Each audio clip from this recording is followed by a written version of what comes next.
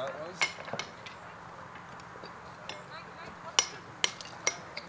I should have been a fan. This is too intimidating.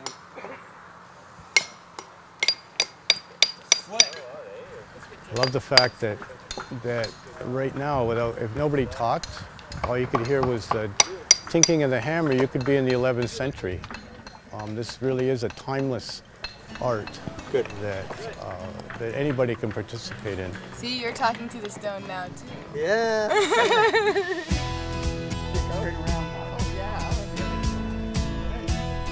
Fantastic.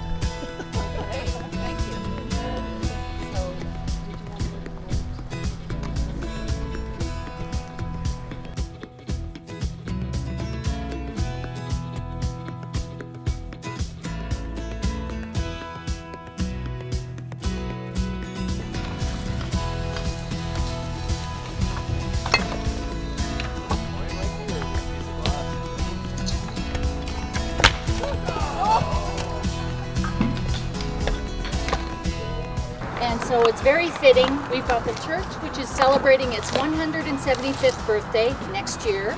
The Frontenac Heritage Foundation is celebrating its 45th birthday. And so it just seemed like a great idea. Come together in one of the old, if not the oldest heritage district in the province of Ontario to rebuild these special walls. Show me what section you're building. So, as has already been said, welcome to everybody in the purple shirts for all the great work that you're doing over this weekend. It's astounding to see in person, and it's a legacy that so many people in our community are going to be able to enjoy.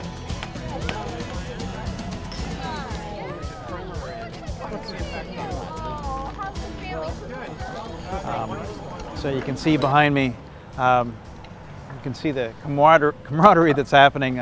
People are working together, having never done it before, working alongside an experienced person, and it really works. Plus it's a lot of fun. The weather's great. We have this fantastic project, which is an 1840s wall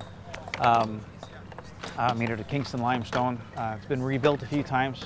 This time it's going to last. Dry Stone Canada has an annual festival where we'd like to bring in wallers from around the province in Canada and the United States. What we're doing is rebuilding this wall here at St. Mark's Church, and we're doing this with a mixture of experienced wallers who could either be professional or just amateur, such as myself, and as well we're running a workshop for students who have signed up and paid for a class on how to build a basic dry stone wall.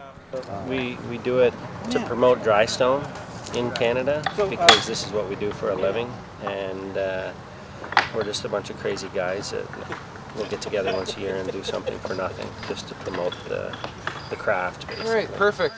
It's kind of a vacation, working vacation, learning, working, having fun, all at the same time. And I like to build things that will last, hopefully far beyond me.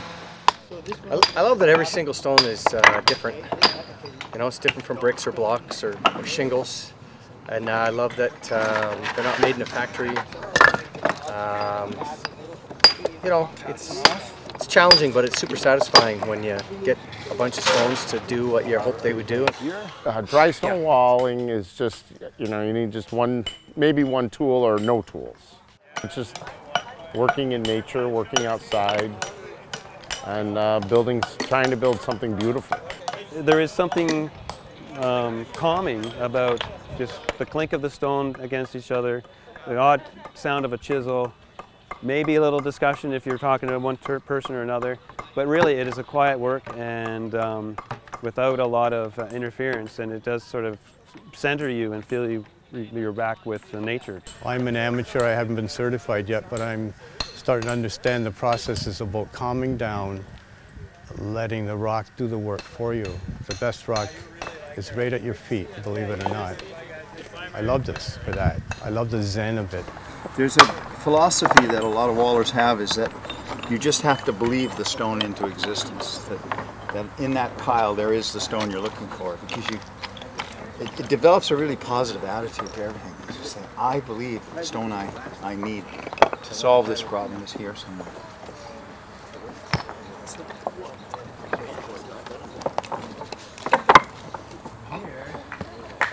So let's see if that theory is correct. There it is. The tapers. The tapers go down. It's just a little, just a tiny bit too long. Take off the back. There it is. You should come over here and see it. It's gorgeous. I have this theory that people should be like a dry stone wall. And by that I mean they should be strong, they should be flexible, and they should be connected. That's way easier. This is where the students are working. You might be able to see some of the string lines. There's 2 sets of strings just above the height of the wall. Those strings are used as guides to find a way to make sure that you're getting the right corner or batter, which I'll explain in a second, of the wall. The wall has to have sort of a lean in on either side, and that's called using a batter frame, which we have mounted at the far ends of the wall. So this batter frame is designed to ensure that the wall is built according to what we want it to be as we build up, and we don't want it plumb. Having a plumb wall with stone with no mortar is difficult, and it's just makes it a lot more difficult to make that kind of wall. So the advantage of the dry stone is that you have expansion joints in the wall. You know, like on a sidewalk where they cut the sidewalk to cut the concrete, and they have those joints in there. Those are called expansion joints. So when the frost starts heaving on that concrete, the whole thing doesn't all bust up. It'll just move a little bit. Where in the dry stone wall, these are all expansion joints. So when frost lifts the wall up, it allows it to move. But when it lets it go back down, it allows it to go back down. So actual fact that over time when the wall gets moved, it'll actually tighten up even more. The main thing is like its ability to move around. It's kind of like a bicycle chain, like it's linked together, but because there's no mortar or cement gluing everything together, you know, it's free to move around, kind of like chainmail, you know. So the Harding fills the voids between the 2 faces of the wall, but it's also laid in a way to help tie it together. So you want flat overlapping pieces. You don't want to throw in any wedge shape at an angle like this. So as the wall comes and goes with the frost, you don't want a wedge shape to be able to drop down in and over the decades, every winter, force the wall apart. So helps tie the wall together and fills the void so that you can build the next layer of stone. It's my purpose to just turn kids on to dry stone walling for future. You know, Legos sometimes they fit too. It's very boxy, and you don't have the imagination. Perhaps your imagination is not unleashed. Whereas if you've just got irregular rocks, you really have to figure out how and why they're going to fit together. And it's a lot of fun. It's all decision making. It's creativity, raw creativity.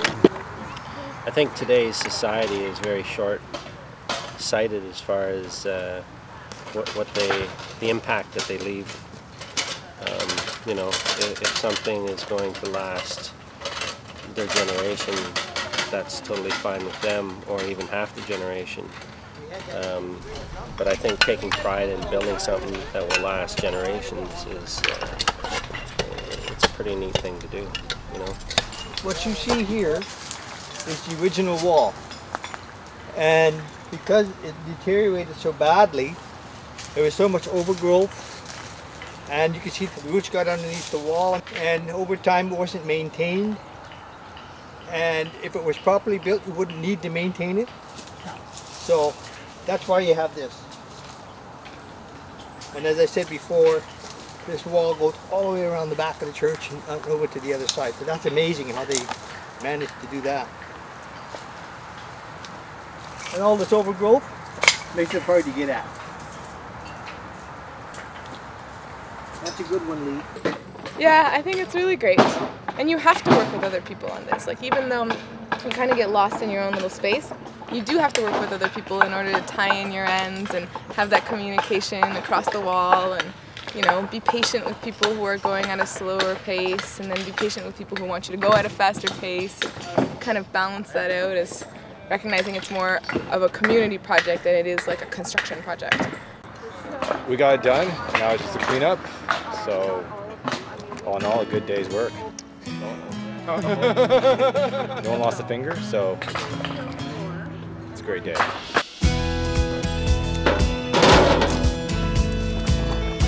Bye. Bye. Hi, Steve. Bye, bye, bye, bye, bye.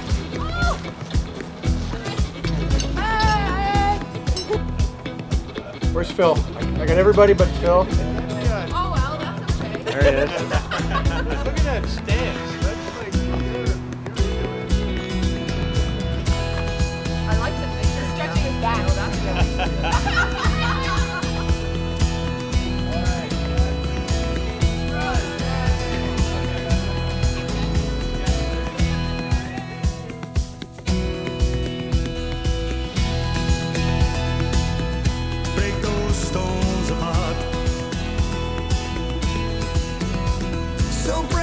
This Bonnie Stone mine, you can smell the sea. The pillars standing tall and strong, shaped by Michael McGroarty. In the morning to the wall with our coffee and our tea. The hammer striking, chisel steels, the drummer driving me. Break those stones apart.